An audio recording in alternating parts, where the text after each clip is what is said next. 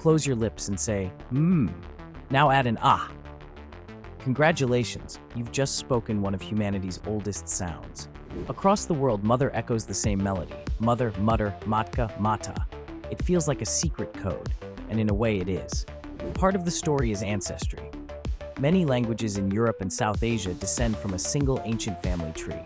Linguists trace mother back to a deep root, Proto-Indo-European met, which bloomed into mother, mare, madre, mutter, matka, as people migrated and languages branched. But there's a second force, more powerful than borders: biology. Newborns can't shape complex sounds, but they can press lips together and voice a warm, open vowel. Plus is the easiest syllable our species makes. Caregivers hear ma, answer to it, and the loop hardwires. That's why even outside the Indo-European family, you still hear mama, ama, ma. The first word isn't taught, it's reinforced. So when mother, mutter, madre, matka ring familiar, you're hearing two histories at once. A linguistic bloodline stretching back millennia, and a human blueprint etched by our very first breaths. Not every language matches. Think Japanese haha okasan, Turkish ane, Finnish äiti.